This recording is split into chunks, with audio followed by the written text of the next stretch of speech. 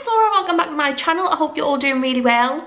Today I'm going to be doing a little hair dye video. So I'm going to be dyeing my hair pink using the new Shrine Drop It hair dye, this one here. So I've never actually tried anything like this before. Inside the box you get a little mixing bowl and like a little spatula thing to mix the colour with. And the colour itself comes in like a little glass bottle with a little pipette on the top. I love how it actually comes in like a little glass bottle, so you actually get no plastic waste in this at all. Also, what I absolutely love about this, to create any kind of colour, you can usually use between 6 and 30 drops. So you're going to get so much use out of one little bottle. Whereas normally if you buy yourself a hair dye bottle, it usually takes about 2 bottles just to even cover my length hair.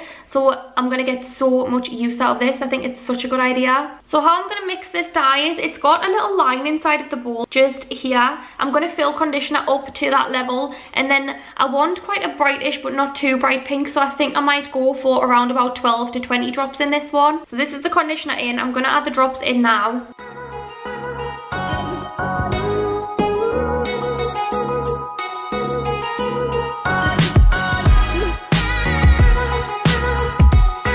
So obviously, as you can see by my hair, I have got yellow at the front. I've literally just dyed this, so I'm going to clip these bits out of the way and section them off, just so I've got nice clean sections to do the pink with. Yeah, so if you would like to see this hair dye tutorial, then just keep watching.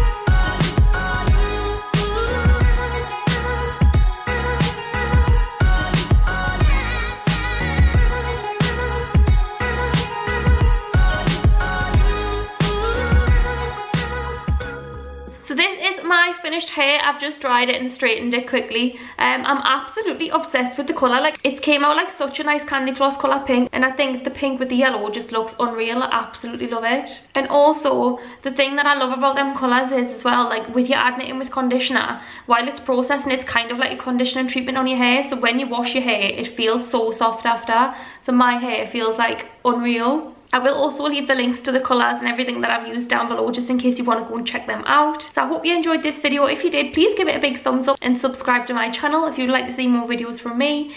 Thanks for watching.